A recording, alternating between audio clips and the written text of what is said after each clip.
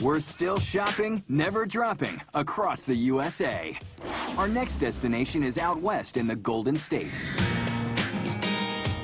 50 miles south of San Francisco is San Jose, California's third largest city and home to a truly mind-boggling bazaar, an 8-mile maze of merchandise. It's the San Jose Flea Market, the nation's largest open-air market. It's just row after row after row of this diverse merchandise. It's the sheer size, the geographical layout. Just how big is the country's premier flea? At 120 acres with 8 full miles of paths, the San Jose Flea is so big, it's even got its own street signs. And everything is available here, from secondhand steals to a barber shop to even an auto dealership. We sell about 1,200 cars a year. Open Wednesdays through Sundays, some 2,000 vendors arrive to hawk the weird and wonderful wares to hardcore bargain hunters. Found some weights and a curling bar. Got it real cheap. And they pour in. The San Jose Flea draws in 80,000 people per week, adding up to about 4 million a year. You get people from India, from Canada, from Australia. And you simply won't believe the insane range of merchandise piled up in these stalls. Sure, there's your basic flea market fare.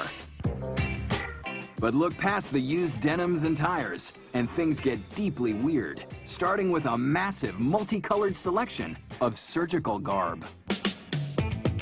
So then we have the DJ equipment. I sell Western boots, shirts, hats, robes, anything for the horses. I sell baptismal clothing for kids.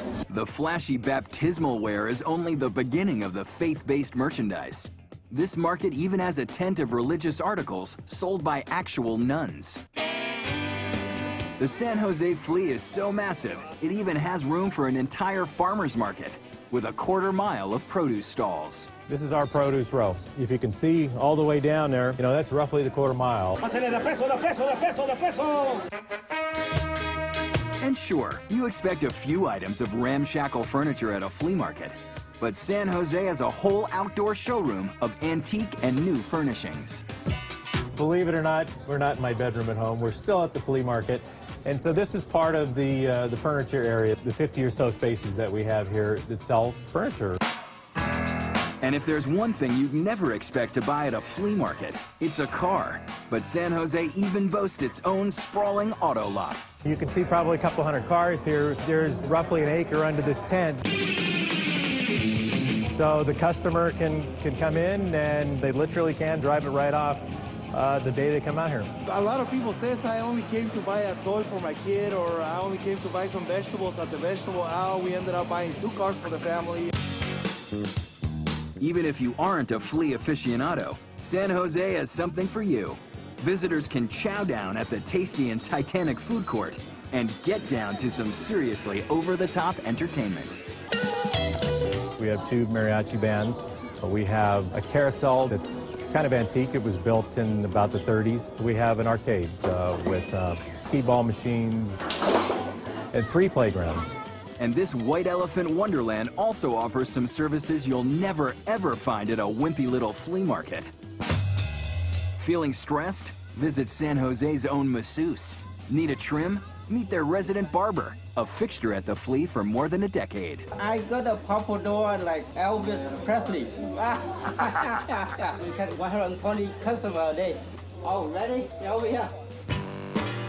But between getting a haircut and buying a new car, you can lose your way at the San Jose Flea. We can have, 5 or 6 lost little kids, and they're always, joyous reunions. Our advice? Stick together, bring a map, and pace yourself. You can always come back for more.